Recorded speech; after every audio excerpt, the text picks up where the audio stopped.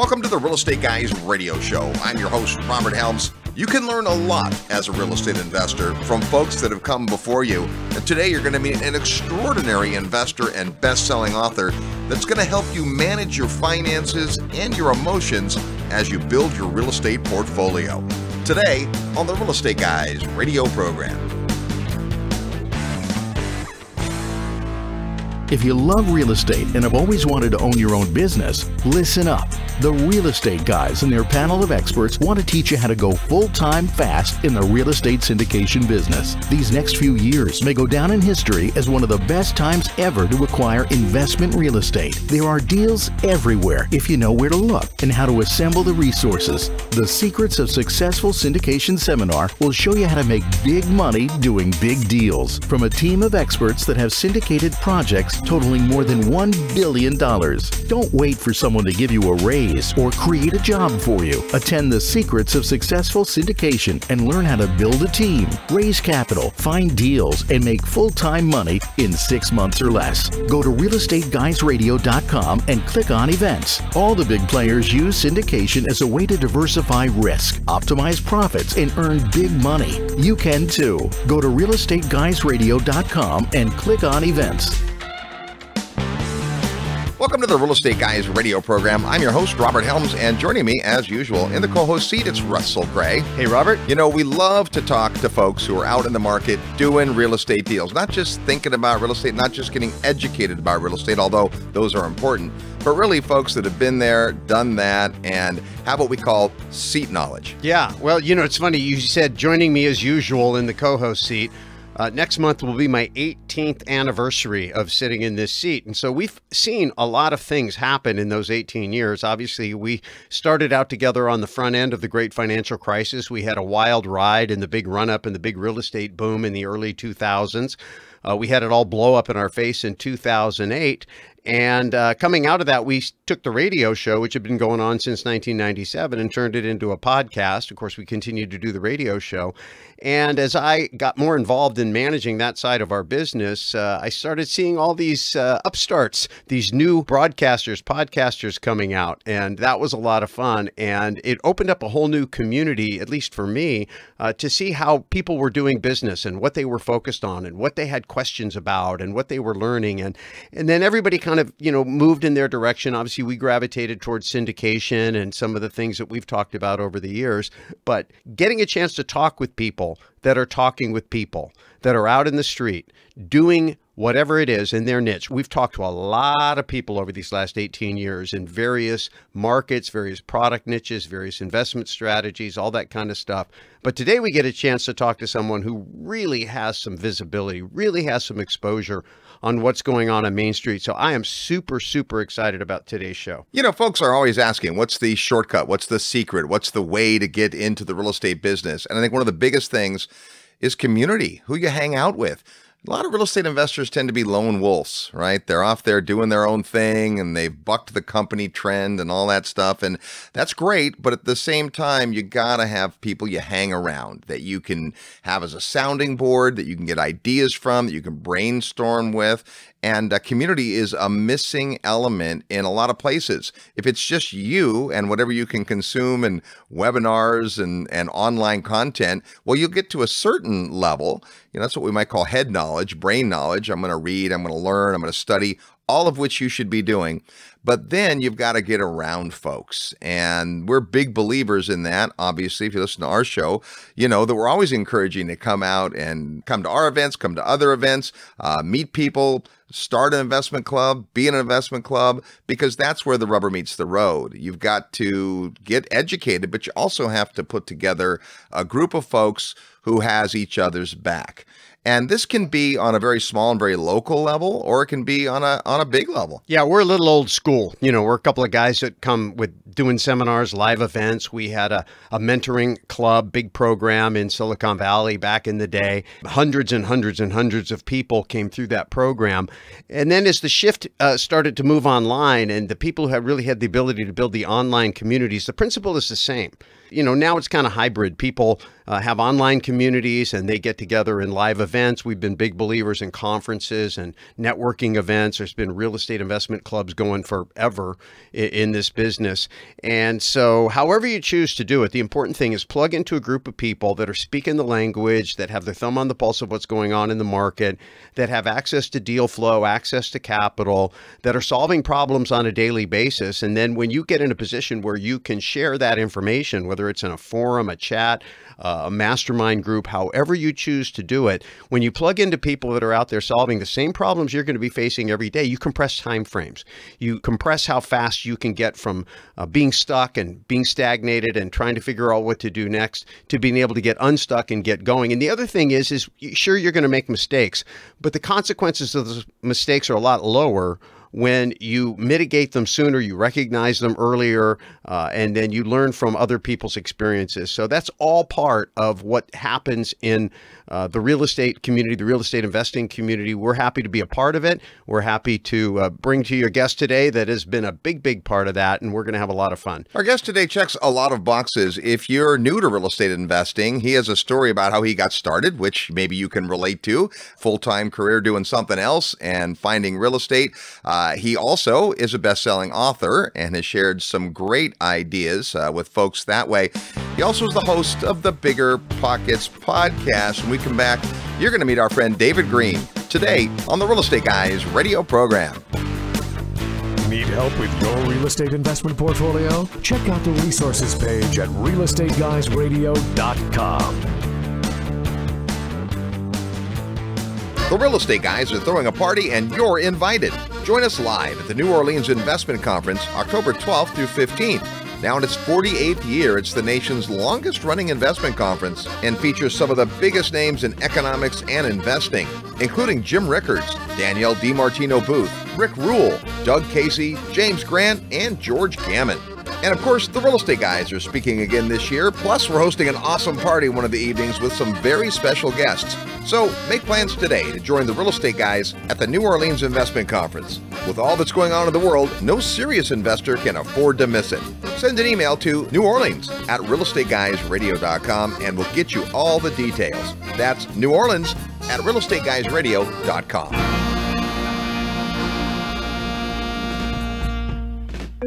Hey, ever wished you could go back in time and do some tax planning? Now you can, just like Marty McFly. Lucky for you, a brand new federal law just made this possible with an EQRP to get tax deductions and reduce your taxable income from last year, so you can use that tax savings to invest in real estate, Bitcoin, gold, even your own business. Whether you're a full-time investor, doctor, government employee, even if you have 5 or 50 employees, the EQRP works and is your secret weapon, and now it's retroactive. Hey, I'm Damian Lupo, and we have your solution. By the way, if you got bad advice and used an IRA for an apartment syndication, you are sitting on a U-bit time bomb. But don't worry, there's a solution, the EQRP. The EQRP company is ready to help you get control of your money, kill U-bit, and help you pay way less taxes. Want to learn more about this strategy? Send an email to eqrp@realestateguysradio.com for my special EQRP report. Paying tax or letting Wall Street suck you dry is dumb. Your first step is freeing your retirement money by sending an email to eqrp@realestateguysradio.com today. Hi, this is Lawrence Yun, Chief Economist with National Association of Realtors, and you are listening to the Real Estate Guys. Welcome back to the Real Estate Guys radio program, now in our 26th year of broadcast. We're glad you're here today. We're talking about the big picture, real estate, what's happening, and how you, as an individual investor, can build the community and the resources you need to help us have that discussion. Welcome a gentleman who is right in the hot seat in many of the topics we've talked about. Let's say hi to David Greene. Hey, David. Good morning, gentlemen. How's it going? It's great. It's great to see you. I know you're busy as can be, but I thought that a lot of folks obviously listen to the Bigger Pockets podcast. They probably know you in that regard. Maybe they've read one of your awesome books. But if we can, let's start before that. You know, you were a police officer of all things. Take us through kind of your background and how you found real estate. I totally fell into this thing bass backwards. So I was going to college. I graduated in around, I think it was 2006 that I graduated college. So I had about 5 years because I changed my major and I saved up a lot of money when I was in school. So I was working as a waiter. I worked a lot. I didn't really get into the whole college as an experience you have to have. That just never made sense to me. I felt like the practical reason we go to college is to learn a skill. to hopefully go make money. And I didn't know what skill I wanted to use. So I had a lot of anxiety when I was in college. Like, I just don't know what direction I want to take. So I really put more emphasis on making and saving money, working as a waiter. And I worked in nice restaurants. So it wasn't like an Applebee. So I would drive about an hour to get to work my shift, drive back. And then I commuted to school too. So I was really good at saving money. When I graduated college, this was in 2005, I had my car paid off, my school paid off, and I had about $110,000 saved up in the bank. So I didn't know it, but I basically walked this account right into like the biggest crash we'd ever had. So I get a job as a deputy sheriff, and in 2009, the market starts to crumble. Maybe a little bit earlier that year, I bought my first place the end of 09. And then I bought another one in 2010, another one in 2011. And it was kind of just, I'd saved all this money and I knew I needed a house. Once I bought a house, I thought, well, I'll get another one. I didn't know anything about, I didn't know how to calculate ROI. I didn't know investors were supposed to calculate ROI.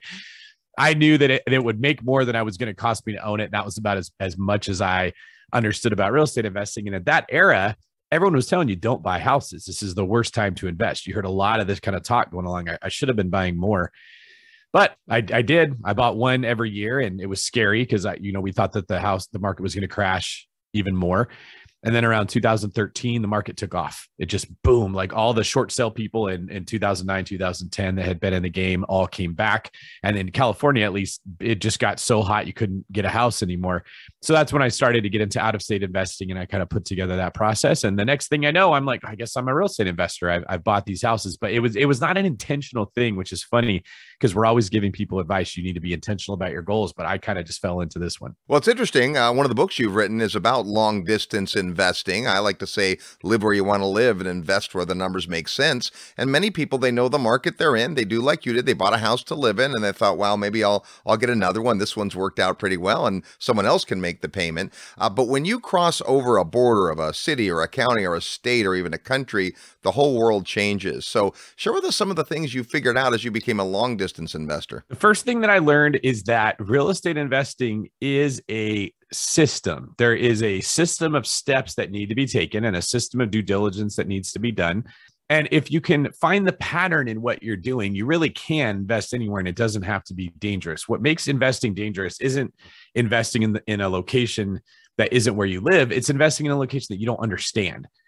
And so I started investing in Phoenix because California got too expensive and no one told me that I wasn't supposed to do it. And when I got there, I just kind of thought, well, I need a painter in California. How do I get a painter? So I asked some of the people involved in the transaction, do you know any painters? And I went through a couple frogs, and then you find your prints and boom, you got a painter. And I put their name on my little spreadsheet under painter. And then I would do the same thing for the property manager, the HVAC repair guy. And it sort of just seemed like common sense to me at the time that, hey, this is what I do in California. I need to do it out there. And when someone would say, hey, what do you think about this house? Well, I didn't know about that house. I didn't know about that area. I don't live in Phoenix. So I would go ask the property managers. And when you get a good property manager, they would say, oh, you definitely don't want to buy over there. This is all the problems that come from over there. You want to be in this zip code. And here's why. And I thought, well, they get this because they're constantly renting out houses. I mean, in my opinion, I think property managers are the salt of the earth.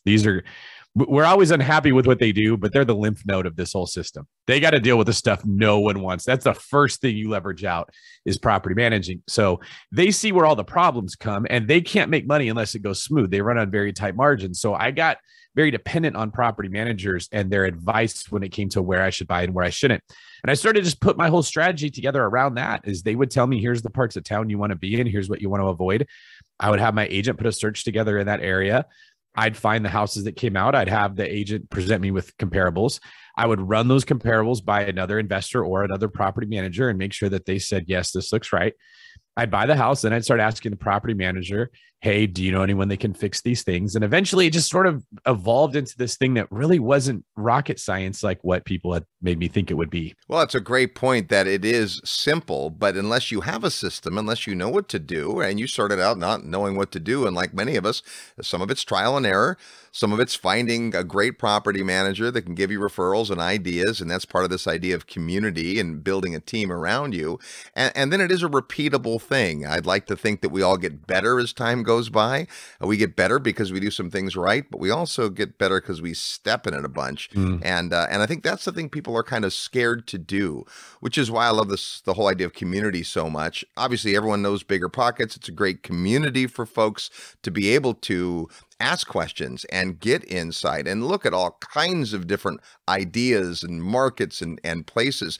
Talk about how you got involved with Bigger Pockets. That was another thing I just fell into. So funny. So a lot of things in life, I find that when I look back at how it happened, a door was opened and I just did the best job I could. And then that led to more doors being opened. And that's a lot of the advice I give to younger people that want a blueprint. They want to pay some influencer on social media to teach them the steps to becoming wealthy. And I don't know anyone that it works out like that. It's almost always they got an opportunity. They gave it everything they had. They built skills in that opportunity that opened up new opportunities. They did the same thing there and they stuck with that over time. And it turned into what we now call success. But when I go back and I say, well, here's what I did, it really does look step by step and like you could reverse engineer it. But at the time, that's not the case. So I belong to a group called GoBundance, and Hal Elrod, the author of The Miracle Morning, was in that same group. And he had been interviewed on the podcast. And my buddy Andrew Cushman and I, he's a multifamily investor, we're sitting there like, how did Hal get on to the Bigger Pockets podcast? And we've got all these properties and he's not even an investor. This is crazy. So we went to talk to him. He's like, oh, I can introduce you guys to Josh and Brandon. So he sends an email. And Andrew and I had a plan that we were going to go on together. Well, they responded to us separately. So we ended up both getting booked to do the show, just telling our stories. It was way easier than I would have thought. It was just Hal Elrod making the introduction. So I went on the show and at the end, Brandon said what he says to everybody. He says, that's one of the best shows we've ever done. This is classic line. Like, you're the prettiest girl I ever dated. He says it's all of them. So I said, well, thanks, man. I'd really like to write blog articles for your website because I like the blog. Could you put me in touch with the blog person? So they did. So I talked to them. I gave them a writing sample. They said, this is good. And I started submitting more blogs. But what I would do different is I would pay someone to edit them and tell me what could be done better. And then I would talk to the blog people and say, what are the topics that are trending the most on the site? What does everyone want to read versus what every other blog contributor did was they just sent what they knew. This is what's easiest for them. So I started having my articles chosen as the editor's choice, like every single week. I was getting a lot of notoriety. And then they decided they wanted to publish a book that wasn't by Brandon Turner. So they went to the blog people and said, hey, who are your best authors? My name came up because I had the top blogs. I got offered to write Long Distance Investing. I wrote that book. That book won a couple of awards. It did really well. That led to the next deal, which was the Burr book. But more importantly, I started going on podcasts to talk about the books that I was writing because I wanted the sales to be good so that Bigger Pockets would see that I was selling more books. And I developed speaking skills. I just learned how to talk. I learned how to be engaging. I learned how to use inflection in your voice because no one likes to listen to this monotone drone going on and on and on. I learned how to read audiences and I could tell when I needed to kick it up or pare it down. And that ultimately led to me going to Brandon when Josh stepped away from the podcast and saying, hey, I think I could co-host this with you. And that was a long process. But because I had those skills built, boom, I did better than the other people that were applying for that job. And I got chosen to be the co-host. Such a great story. There's so much there to break down. But, you know, the whole idea that you have to hone your craft, you have to figure out how to add value. And you took it a step further, which is to find out what the audience wants. That's pretty critical. And then to make sure you're delivering, in fact, over delivering. So success leaves clues. It doesn't happen just by accident. But at the same time, a critical point I hope no one misses is that you can't script everything. The fact that you would just fall into it the way you did, be it GoBundance, have the opportunity to talk to Hal Elrod and say, you know, besides Miracle Morning, how did you get on the podcast? All that stuff. And it's being prepared. Les Brown says always better to be prepared and not have an opportunity than to have an opportunity and not be prepared. And I think it's whatever you want to do in life, start honing your craft early. You are good at the written word, which you've recognized as a different skill set than speaking and hosting and so forth. But rather than shy away from it, you kind of embraced it and jumped right in. So super great story. Thanks for that. Now, I also know that you've got into real estate brokerage and the sales side of real estate personally. Can you talk about that evolution? Yeah. So when I got to the podcast, it's a very precarious situation when you're working for another company. So I don't own Bigger Pockets. I'm contracted with them. And you have to respect that you're there to serve their purposes. But in doing that, it's going to make your star kind of grow also. Yep. Like if you're the best player in an NBA team, you're making your team better, but your brand is going to grow with that. You're going to be the one that gets the sponsorship ads. So if you care about doing right by the customer or by your boss, you have to sort of balance, like, how do I help my career? But not at the expense of the company that I'm with. So most of the people in my space make their money by selling a course, by selling a camp, or they do something where they sell some form of education. Yep. But Bigger Pockets' whole premise is we give education for free. That's right. What we're based on, right? So I could not in good conscience go the route of, well, I will sell the knowledge I have if I'm going to be affiliated with this company, which kind of forced me to find some other way of doing things. And I recognize that, I can sell houses as an agent with the knowledge I have as an investor while still working for Bigger Pockets, and there's no conflict of interest. In fact, it was almost better because I'm learning real estate from a different perspective that I can use to share when I'm going with the audience. So that was how I really got kind of deeper into the Keller Williams model. I started learning from Gary Keller.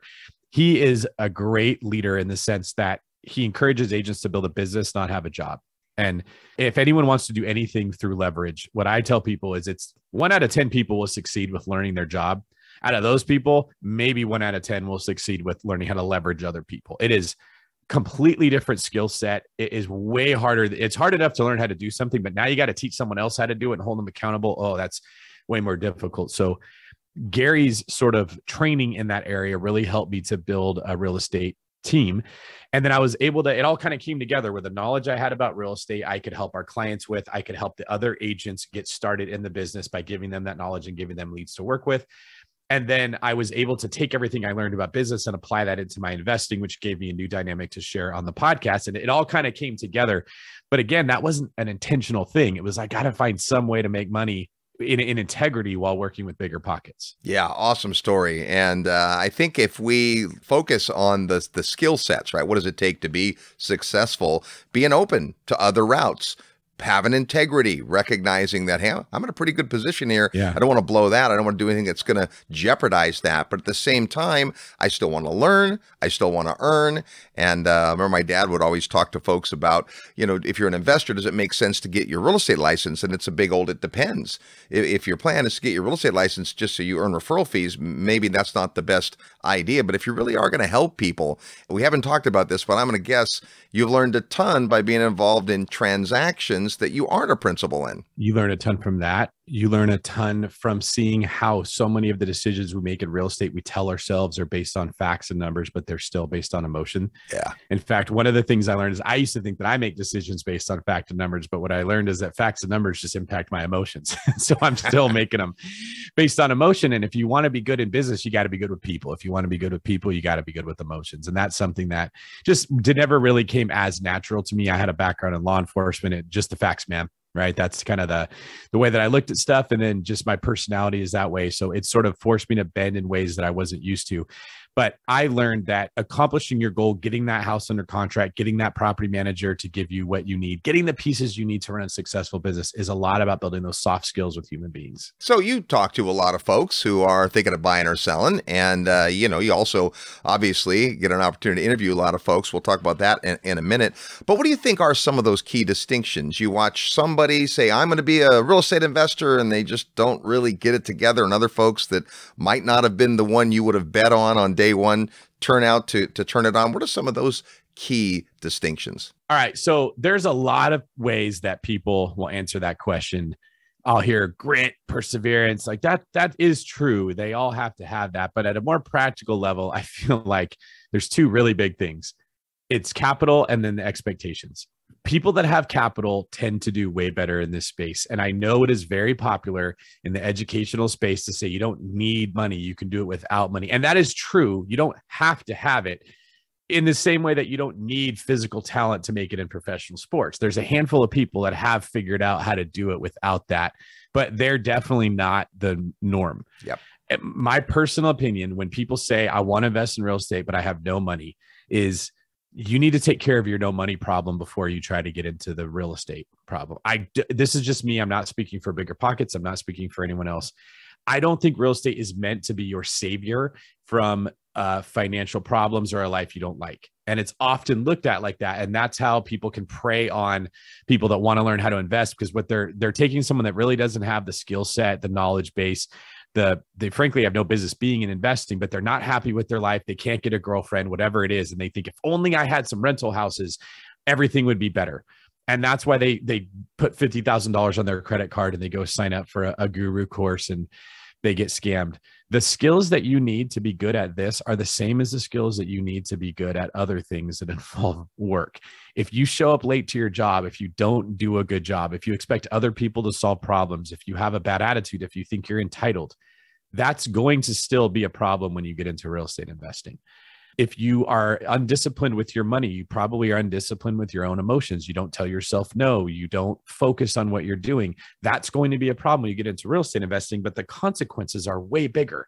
You're now dealing with potentially like losing an entire property versus when you have a job, it's mostly your boss who's taking the risk if you're not doing a great job. So there are some people who I do think they're fine to borrow money from someone else and get into investing, but in general, if you don't have any money, if you can't save, if you've been working hard for a while, I don't think skipping that step and jumping into real estate investing is the best bet. I think having capital is a very, very big benefit in this world. And it's sort of, this is an industry that's made for those that have capital. If you look at how you lose a house, in my opinion, two things got to go wrong.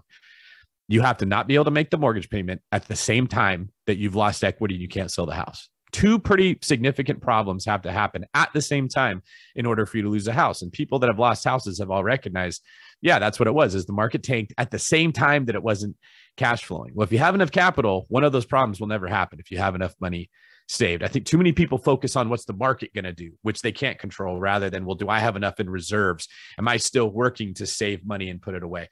The second thing that I think is expectations. The investors that do well have reasonable expectations for how they want their money to perform. Okay. So you get some of the newbies that are like, all right, I want to buy a place for 50% of the ARV with very minimal repairs in a grade A neighborhood. And I want it to be in a market that's growing very quickly. And I want to use an FHA loan to do it. And they're right out the gate. Their expectations of how they want that property to perform, because what they want it to do for their life, are just unreasonable. And there's some other investor who's doing a 1031 exchange, or who has some sort of tax benefit that they want to get from that property, that's okay with a 4 to 5% return in a hot growing area that in 5 or 10 years is going to be doing much better, that it's worth it to them. The person who's using the FHA loan that needs a 20% ROI on their money, if they're going to get out of the position they don't like, they just get bitter and they complain. And it's constantly, oh, these people are overpaying for houses and they don't know what it's worth. And they're mixing up the fact that that's what it's worth to you. It's very different to somebody else. Like some of these investors that have tens of millions of dollars are willing to take a much smaller return on their money for no headache.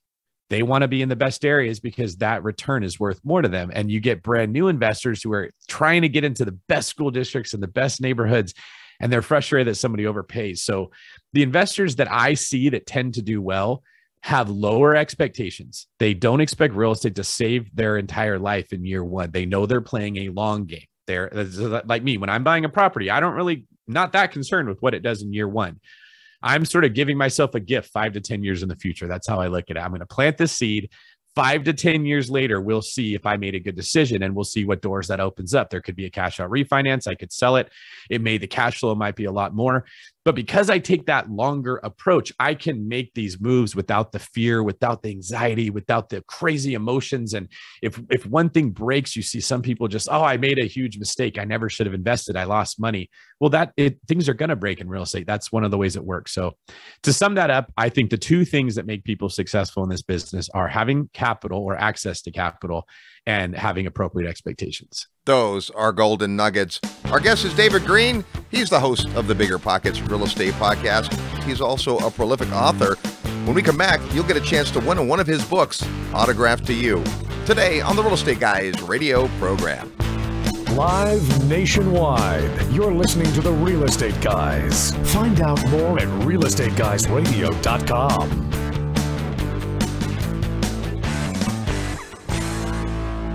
As real estate investors, it's no secret that the real estate guys love Florida, and the Sunshine State continues to receive more than its fair share of businesses and population relocating from the Northeast, which has created a huge opportunity for real estate investors. So come join Russ and me in mid-August for our Jacksonville, Palm Coast, Ocala field trip.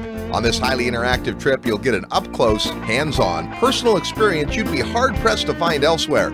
You'll feel the vibrancy of the markets, observe the quality of the infrastructure, and truly get a sense for the demographics, all things you just can't do by simply searching online. Plus, we'll introduce you to our boots on the ground team, and you'll meet some amazing investors from all over. To reserve your spot, Go to realestateguysradio.com and click events, where you'll find the Jacksonville field trip. There's a big difference between researching a market from afar and seeing it with your own eyes.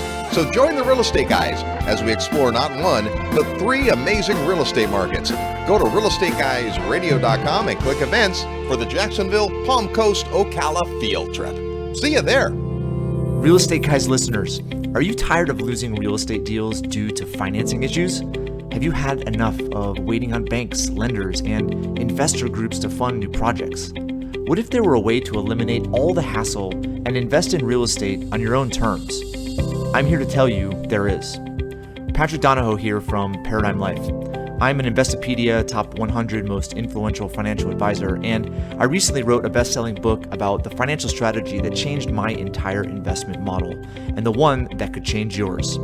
To get a copy of my book for free and learn how you can maximize your real estate portfolio by acting as your own bank, send an email to mybank@realestateguysradio.com. Don't make another real estate deal without reading my book first.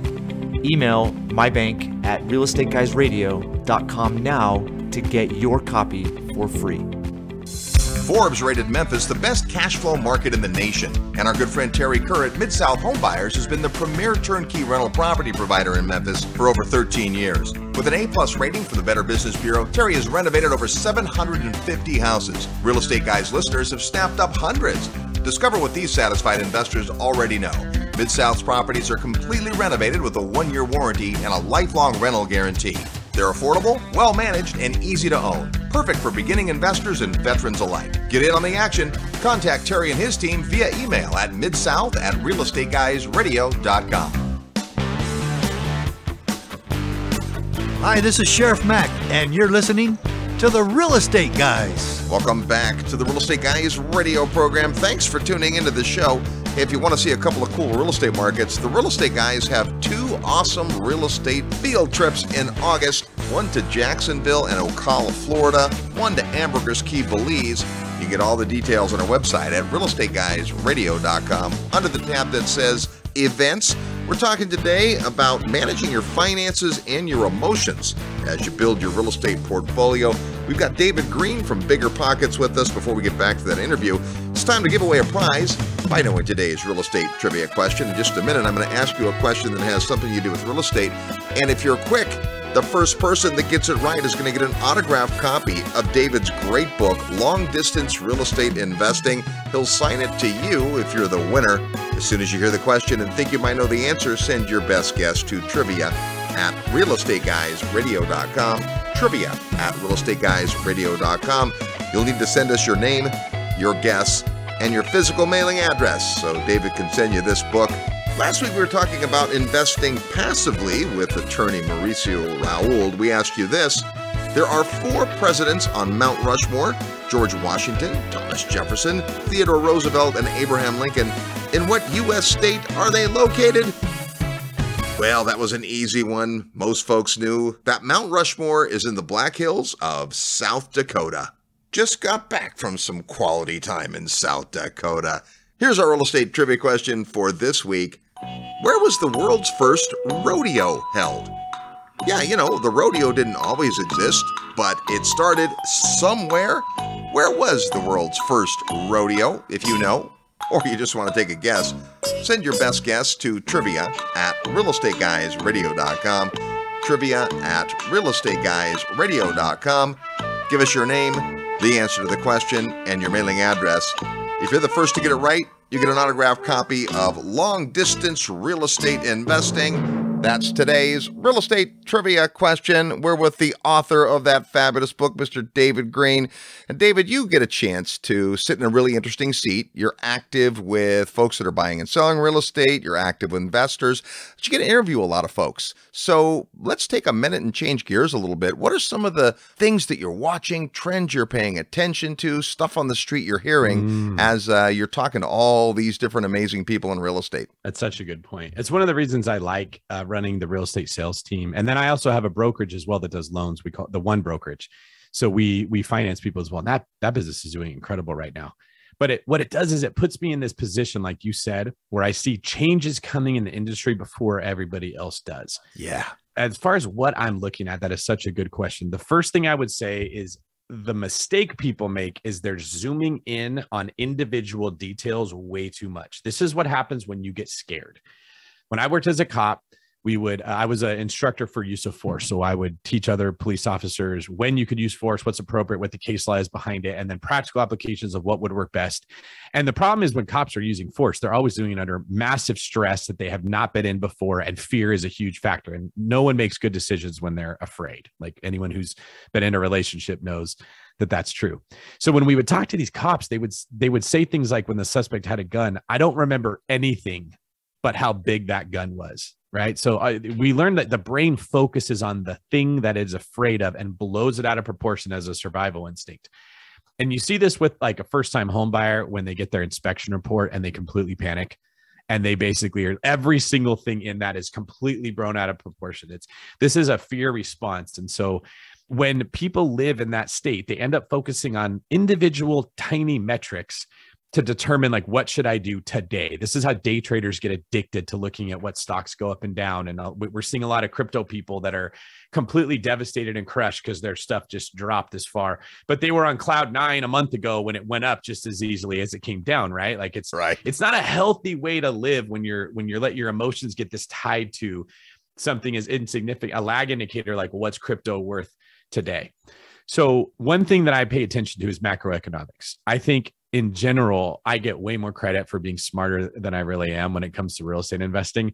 I think I just spent my money in a smart way. I put it into housing instead of into cars, and I waited and let inflation do a lot of heavy lifting.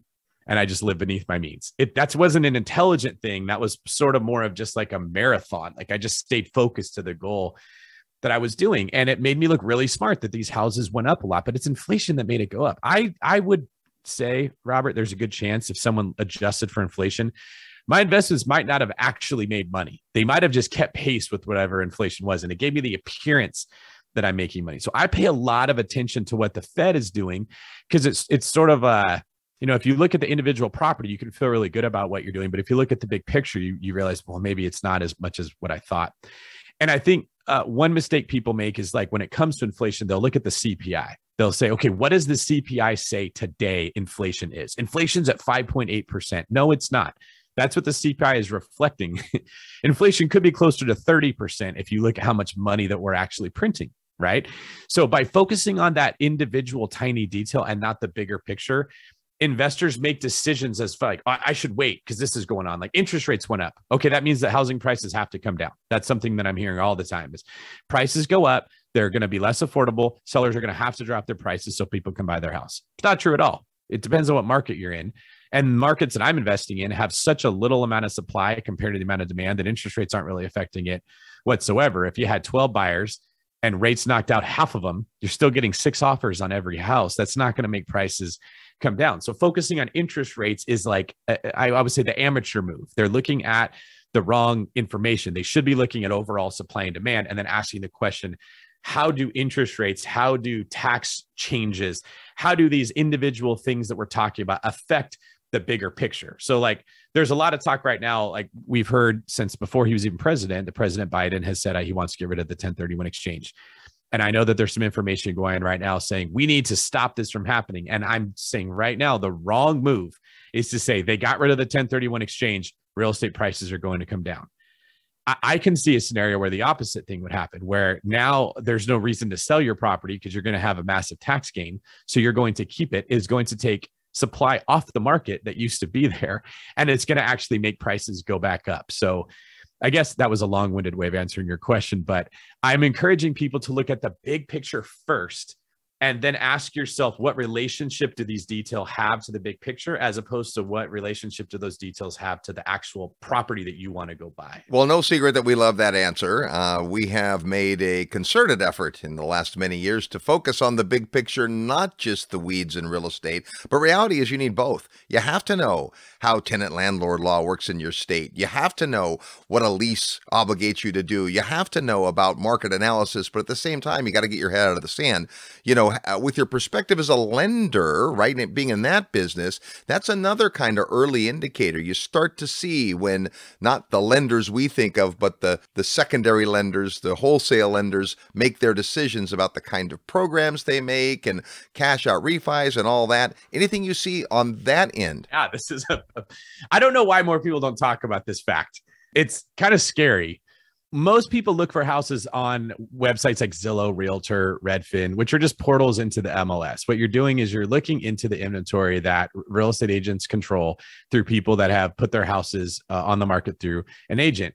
Well, there's a buttload of stuff that used to go to the MLS that doesn't anymore. Wholesaling is a very big business now, and it's siphoning off stuff that used to come to the average person that would look in there. And, I'm not a lawyer, so I can't give legal advice. I think a lot of wholesalers are probably in a gray area, and they might be on the wrong side of a line that just isn't being enforced. But because it's always odd to me, and I know I'm sort of biased because I am a real estate agent, but the level of regulation you have to go through when you try to do something right when you're licensed is insane. And then the wholesalers are kind of operating in the wild, wild west, and there's zero regulation. They can just do anything they want. Well, it's taking a lot of inventory that used to go to the public to be seen, and it's going to the guys like me that have an inside track on those wholesalers. If you're just a normal investor listening to this show and you want to go buy property, you're never even going to see it. Some experienced person is going to buy it, and they're maybe buy it in bulk before it gets to you. And the other thing is institutional capital. They are a giant in the markets where they're working in. So I just sold a ton of my property. This is actually, I haven't talked about this publicly before, but I had a person who figured out the name of one of my legal entities and stole title to 25 properties that I owned. Wow. Yeah, out of the state of Florida. He's in jail now, thank God. But it took about a year to get title back to those things. And then I ended up selling them just because I didn't want it to happen again. I'm like, I can't risk that happening. Well, I sold it to a hedge fund that paid me almost twice what the highest bid I got from the individual investors that were evaluating the portfolio. Ridiculous how much money they're deploying. And so I started asking around. And in these markets where they're operating, which are typically cash flow heavy markets, stuff that's close to the 1% rule, there's wholesalers that are going to a wholesaler will put a house in contract from your mom, right? And they got it at a pretty good price. And then they will assign it to another wholesaler who will pay them their margin. And then that wholesaler will go assign it to the institutional capital or the hedge fund and make a whole bunch of money.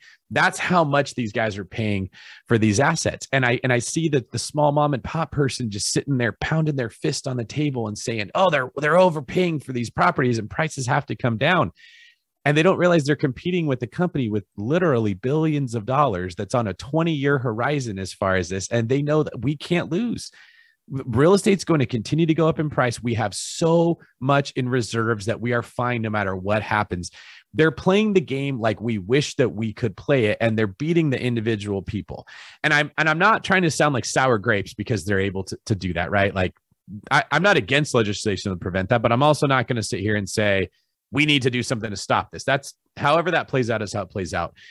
But you need to know this if you're the person listening to these shows and trying to educate yourself and having this idea in your mind that prices have to come down. Like there's so many more people competing for these assets that are in the space that we love that I don't know that prices have to come down. In fact, I think that there's room they could actually go up, especially if we keep printing money like we are.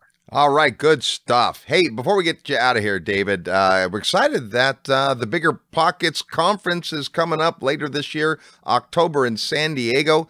Tell us about it. Bigger Pockets Conference is one of the most fun times you're ever going to happen to have. So it's a bunch of real estate investors that get together to learn from people that teach about real estate investing.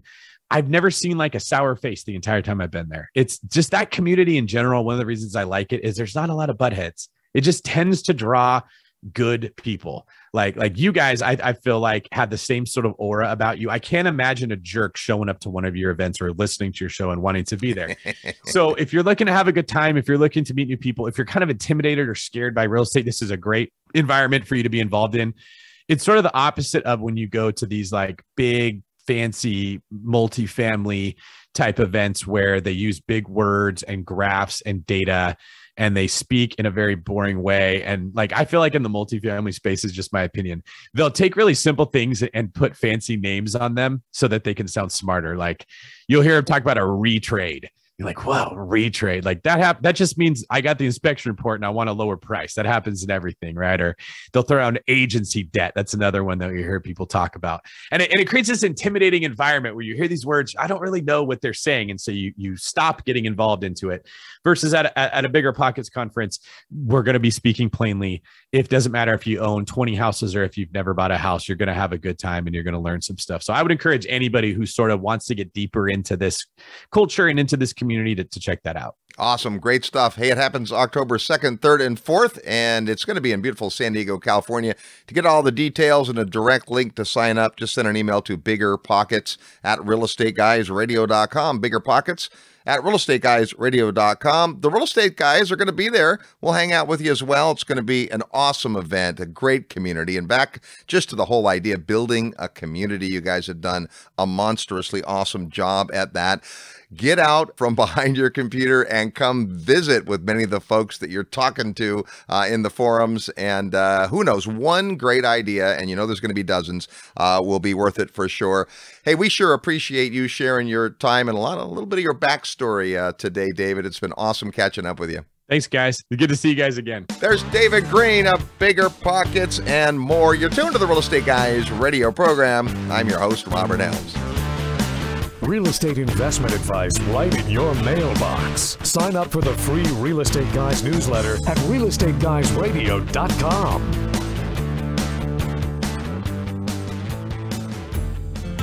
Hey, it's Robert Helms. Thanks so much for listening to the show today. I want to personally invite you to come see an amazing real estate market that combines excellent cash flow, offshore diversification, and what we affectionately call lifestyle investing. Come join me from August 26th to 29th in the beautiful country of Belize. The Real Estate Guys have been bringing investors to Belize for more than 15 years now, and our discovery trip is designed to show you the market like nobody else can. Sure, Belize is breathtakingly beautiful, the people are wonderful, and wait till you taste the food. But the real opportunity is the real estate investment potential. Demand for offshore real estate has skyrocketed since the coronavirus shutdown, and with retirees looking for lifestyle, the work-from-home workforce able to be productive from afar, and tourism coming back strong, now may be the perfect time to consider Belize as a place to diversify risk in your investment portfolio. There's all types of opportunity in Belize when it comes to real estate investing, including both long and short-term rentals, commercial and retail triple net properties, business opportunities, land acquisition, development, agriculture, and more. And as the only country in Latin America with English as its official language, it's easy to understand the law. Property rights are strong, and real estate contracts are in English. And at Ambergris Caye, a unique situation exists where demand for rentals continues to outstrip supply, creating a compelling environment for investors. So come see for yourself. Join me in August in Ambergris Caye, Belize, as we study the market, learn about the sustainable drivers, and tour lots of beautiful real estate. And like all of our field trips, there are no properties for sale during the weekend. Rather, you'll meet lots of local providers that will help educate you about the market so that you can follow up with them after the trip if the market is interesting to you.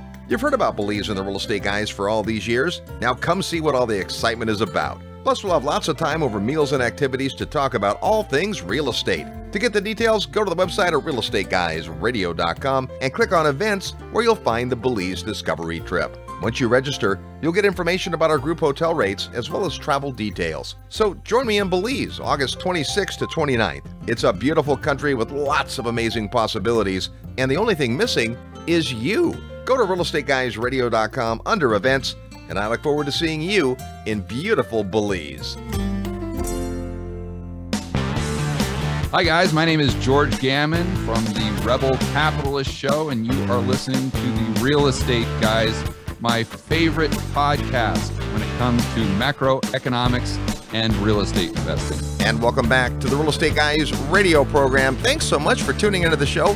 If you want to do bigger deals or you want to get involved with bigger deals passively, then you ought to come out to the Secrets of Successful Syndication. We do it twice a year. The next one is in September in Dallas, Texas. All the details at our website at realestateguysradio.com under the tab that says Events. And under that tab, you'll also see that we're going to be at the Bigger Pockets Conference in San Diego. My goodness, what some amazing nuggets we got from David Greene. Yeah, there's no substitute for experience and the visibility that you have when you are interacting with a lot of thought leaders and are talking to a lot of people who are in the streets And obviously in his seat, just like we are in our seat, we get a chance to do that. And he came up with some really, really good stuff. I mean, I have this whole laundry list I don't have time to go through, but I would say, and maybe I'm a little bit biased because I love macro, but I think the idea that you need to look at the macro and you need to play the long game, and these big, huge hedge funds are doing exactly that. They can see the macro trend. They know that inflation is a problem and it's not going to be fixed easily. They know that real estate is arguably the best, or at least in the top 2 or 3 best hedges against inflation. And if you're playing the long game, that idea of having reasonable expectations. I remember back in San Jose, California, I had bought a house and I paid $224,000 for it. It was in terrible shape. Another house came available for $210,000, and I thought that it was only worth $185,000 based on it was even worse shape than mine. And so I passed. Of course, today that house is worth nearly $2 million, right? So in the overall scheme of things, that overpaying meant zero. And what I really lost was the opportunity to make all that equity, because obviously equity happened. You can't make any money on a property you don't own. Great market, great property, great area. Yes, it was hot. Yes, I could have and should have overpaid. I didn't. I walked on the deal and lost big. And I think of all the things he said, I think that was probably the single most valuable for our audience today and what's going on in the macro today and what's going on in real estate today. You know, I appreciated his candor about the 2 answers being capital and expectations. Like, capital is a thing. We used to say if you have no job and you have no credit and you have no savings, you have no future. I mean, you got to do something. And I think there's too many folks that have long held the belief that zero money down, you don't make any money to make money and all that. And it's just not true. And he called that out. And then later when we were talking about hedge funds, think about what hedge funds have. They have proper expectations. They're not getting rich quick, and they got a lot of capital. And his comment about, you know, when I buy a property, I don't even worry about the first year. Exactly. Time heals all wounds in real estate. You decide to back out of that property. The guy that bought the property and paid more than you were willing to got all of that appreciation. So great, great, great lessons. If you're not already listening to the Bigger Pockets podcast, you ought to be doing that. They got great guests. They talk about all kinds of different subjects. We go way back with Brandon Turner, who's no longer on the show, because he's also been doing bigger and awesome things. I'm sure he'll be part of the conference. But to get details about all that, if you're not familiar with what they're doing, and especially if you want to come join us at the conference, the Real Estate Guys are going to be hosting kind of a cool party around the event. If you want to be invited to that, then send an email to biggerpockets@realestateguysradio.com. You'll get the details in the conference coming up. We'll see you there, and we'll keep you on the list for the super secret backstage Real Estate Guys party. Hey, big thanks to David Greene for sharing his words of wisdom today and for the work he does across the board in real estate. Next week, we've got a great show for you. It'll be the first of 2 shows in a row that we recorded at the 20th Annual Investor Summit. Lots of great guests and cool ideas. Until then, go out and make some equity happen. This episode of the Real Estate Guys radio show is brought to you by Paradigm Life. Powerful cash management strategies using life insurance. Learn more at beyourbank.com. Mid-South Home Buyers. Low-cost, turnkey cash flow properties in Memphis, Tennessee. Corporate Direct. Asset protection strategies for real estate investors from attorney and rich dad advisor Garrett Sutton.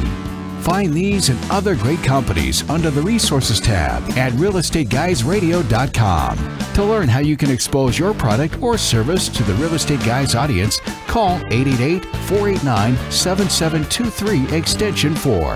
That's 888-489-7723 extension 4. Or use the feedback page at realestateguysradio.com. Thanks for listening, and we'll see you next week right here on the Real Estate Guys Radio Show.